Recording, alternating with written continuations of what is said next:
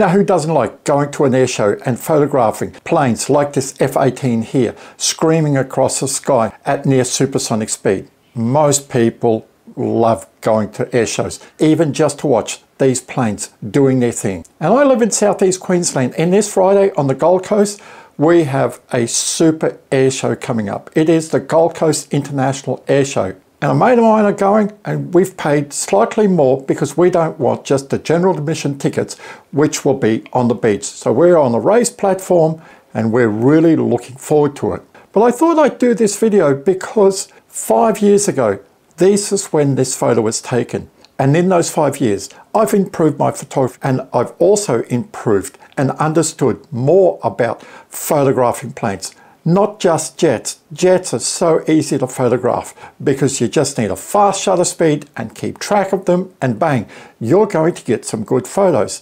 But when it comes to planes with propellers, this is where most people get bogged down. But before we get into this video on the shutter speeds that you need and all that, I just thought I'd go through and tell you what I'm going to take to this air show and what I took to the air show 5 years ago, because there's a big difference. Now, 5 years ago, I had my Nikon D7500. I had a Tokina 80-400mm lens, and I also took my Nikon 18-140 in case I want some wider shots, because I'd been told that there was going to be some displays, so the Nikon 18-140 would be great for all purpose, and the Tokina 80-400 was going to be good for zooming out and getting some planes up close. But this coming Friday, I'm taking different gear. I'm taking my wildlife setup, my Nikon Z6 II, my Nikon 200-500 f5.6 lens, and also the Nikon 24-85mm. I'm hoping, really hoping to try to take some video. Now, trying to take video with the 200-500 of planes screaming across the sky is going to be quite a challenge for me. I figured that the 24-85 is going to give me some good shots of the planes. So this is why I'm taking this lens. Now, 6 hours is a long time to hand hold a camera. I'm also going to be using a monopod to take the weight off my shoulder with my camera, and taking my Leophoto tilt head that I use for wildlife photography. So the two of them are just going to sit like that. All I need is just up and down movement like this. That's all I'm going to need. This is going to provide me stability and the ability to get some much better shots, because jets are very easy to photograph, and I'll show you that in a minute. To propeller-driven planes, then you need a much stabler hold on the camera because you're shooting at a much lower shutter speed. So like I said, photographing jets is very easy. But now, let me walk you through some of the photos that I started taking at the start of the day, because this was my first adventure into photographing planes at an air show, especially propeller-driven planes. I'd photographed jets quite a few times at Riverfire in the city in around September. This time, I got myself into all sorts of bother and I didn't understand that I needed a lower shutter speed when I was photographing propeller-driven planes. So this is the first plane here that I photographed that day. You can see I was at 250mm, 500th of a second, f8, ISO 100. So I was shooting in just shutter priority. It looks like the propeller standing still. Take a look at this plane here. This yak was screaming across the sky, and I thought, beauty, I've got some great shots of this plane. But when I looked at photos, I couldn't understand why the propellers didn't seem to be moving. There was just a slight blur. There was a guy beside me, and he said, you sound like you're just grumbling. I said, yes. I said, look, I thought I had some great photos, but the propellers are like they're standing still. And he said, mate, what's your shutter speed? I said, on this photo here, it's 1/640th of a second. He said, way too high. Drop it down, at least like 1/200th or something like that. You need just to pan your camera, and you need a lower shutter speed to get that rotation in your propellers.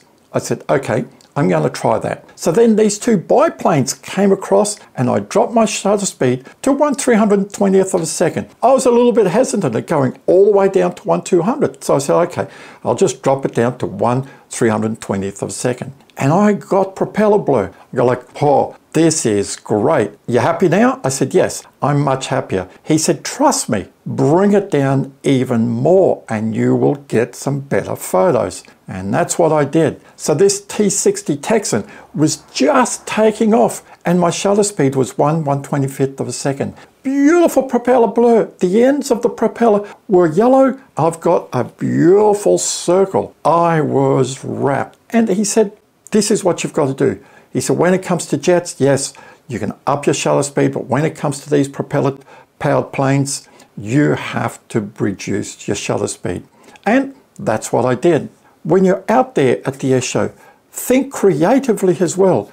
Also think like you're a landscape photographer or a portrait photographer. You want different angles, not always like the plane coming in front of you or the plane sort of going above you. You want different aspects. This was one of the last times that we photographed propeller-driven planes that day. And he did a fly past and he just flew off into the sunset. And I got a great shot of this. I've got propeller blur and the speed, 1/125th of a second.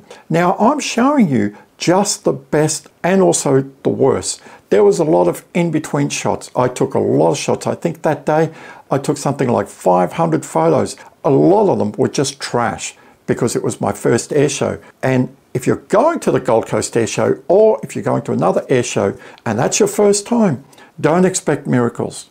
Expect that yes, you're going to walk away with a few nice photos, but you're going to end up deleting a lot of your photos.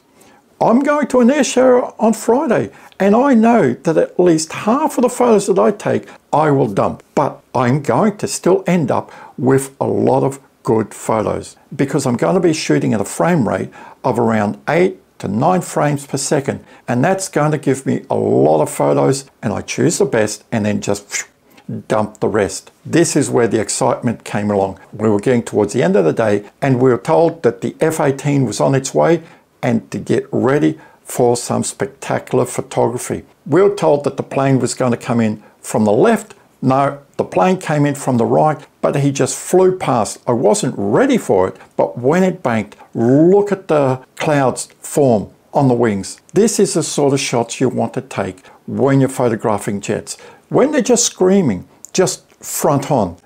It's great, it's a nice photo, but you want action, you want to show speed. If you've seen the movie Top Gun or other movies with jets in there, you'll see when they bank, this is when you get all these vortexes of air just around the wings, and it looks amazing. Now this one here, even though it's not in perfect focus, I really like it because look at it carefully.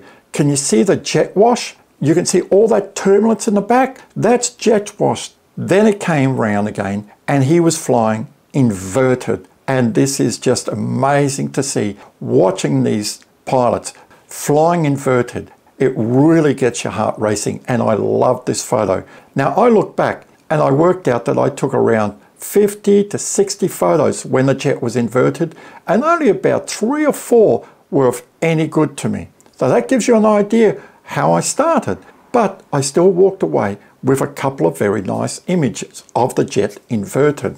Then he did another fly past, and look, this time I cropped it like this because it really gives a sense of speed. Look, see, he's banking again, and look at all that air just moving off the wings. These are action shots, and these are shots that you've got to think about when you're going to air shows. Propeller-driven planes are not going to give you that. Jet engine planes are going to give you this, and this is the sort of shots that you've got to think about taking when you're at air shows, because I'm sure that they're going to be doing these sorts of stunts on Friday. Then it sort of disappeared, and we were told that it was going to come back at supersonic speed, and it was just going to leave us straight up. And sure enough, we could hear it. The announcer was saying, yes, he's inbound, and he just came in so quickly and then just whoosh, straight up. And this photo here, look at it. It is just amazing. You could see where the missiles sit. You could see a bit of the vortexes around the wings, and he's just going like ballistic, like a bullet, straight up. And he just disappeared into the clouds. Like, has this jet had taken off and he was waiting to come back to do the vertical climb. We were told that there was a C-17 Globemaster coming in, has the finale for the show. and the F-18 went straight up, and we were told that the C-17 was on its way, and my mate told me, he said, listen, take your 80-400 off, put your wide angle lens. He said, this plane is so big that you're going to need a wide angle lens to get the most out of this plane. And I'm glad I listened to him. And that was the only time that I used that lens to photograph planes. But seeing the C-17 come in, it is just a monstrous plane. Now my shutter speed's quite high here, 1/1250th of a second at f9. It was getting late in the day, there was a storm brewing, but seeing this plane coming along, rumbling down the runway, was just amazing. And this is the last shot that I got of it. Look how big this plane is. And can you see, I'm shooting at 50 mils on a crop sensor. So now I'm showing you these not to sort of highlight my photography. I'm showing these so that you can see that I learnt a lot. I'm glad I bumped into somebody who knew about photographing planes, especially propeller-driven planes, or else my day would have been half wasted because I was struggling. I really couldn't understand the fact that I needed a slower shutter speed. If you're going out to an air show and there's propeller-driven planes flying around, drop your shutter speed. Try to keep it at least a maximum of 320th of a second, and the lower shutter speed you go, the better it's going to be.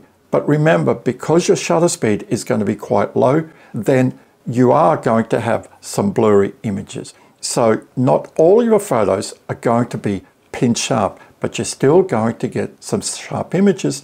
And this is why I'm taking that monopod to give me more stability. So if you've enjoyed the video, give it a big thumbs up. Like I said, I'm going to an air show on Friday, and within about a week to 2 weeks time, I'm going to put up a video. I know there's so many photos I'm going to take.